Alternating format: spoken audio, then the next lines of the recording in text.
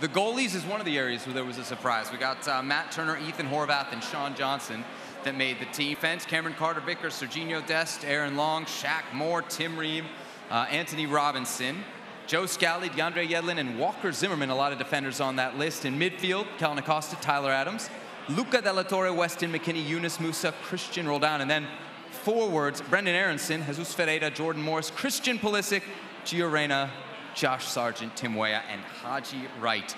A big surprise there. There are surprises. We'll get into some of the guys that made the team in just a sec, but I think we want to start, Coach, with one of the guys that isn't on the roster, a guy that was really, for us, the surprise when the news kind of broke last night. No Zack Steffen. What went into that decision? You know, I think part of it was looking at the players that we do have and exactly the roles that they would fill at the World Cup. And we feel confident that we have 3 really good goalkeepers, and the hierarchy in the goalkeeper line, I think, is set pretty well. And these guys are ready to perform. Greg, let me ask you personally about making the decision to leave Zack Steffen off. You've known him since Columbus. Yeah. He was with you at the U.S. men's national team. You backed him many times. He was kind of your guy. Like, personally, what was that like to have to tell him that he wasn't going to go to the World Cup? It was really hard, and perhaps one of the hardest calls that I had to make. And, you know, part of it is looking at this body of work over the last year and a half and thinking that, you know, we needed more out of Zack. And, you know, it's a shame. And, you know, I think he still has the potential to come back and play in a World Cup in his career. And I think it's more about him and what he's investing and what willing to invest in his career. Do you have a clear idea who your number 1 is? You know, I said it before. I think that the tendency is to think that Matt's going to be the number 1. He's playing at the highest level. He's played a bunch of games this fall. He's really increased his level at Arsenal. And but you know, we have to see how he comes into camp. He did have a nagging injury, and we'll have to assess him when we get into camp.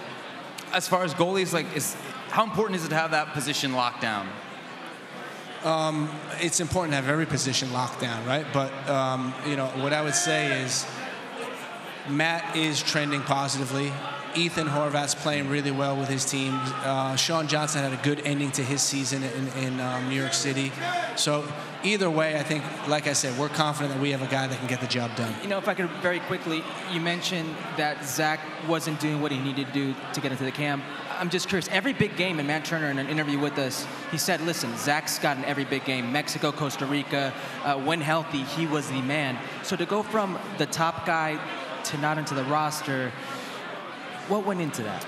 Yeah, I would just back up a little, Herc, and just think about, you know, time. You know, I think you're referring to November of 2021, right? World Cup qualifying. Yeah, so a lot has happened then. You know, Matt's moved on. He went to Arsenal. He's playing at a really high level. He's playing against guys that play for the England team every single day in training. So, again, I think the focus is on, you know, how Matt has improved and has Matt done, you know, the job Matt's done over the course of the period. Well, thank you very much for watching ESPN on YouTube. For more sports highlights and analysis, be sure to download the ESPN app. And for live streaming, premium content, and let's not forget as well, ESPN FC 7 days a week. Subscribe to ESPN+.